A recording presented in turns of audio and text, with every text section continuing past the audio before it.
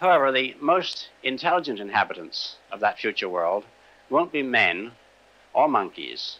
They'll be machines, the remote descendants of today's computers.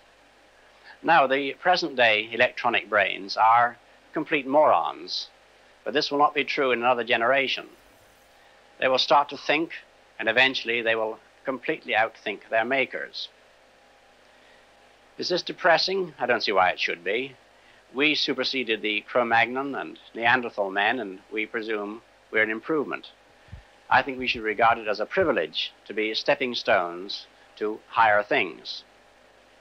I suspect that organic or biological evolution has about come to its end, and we are now at the beginning of inorganic or mechanical evolution, which will be thousands of times swifter.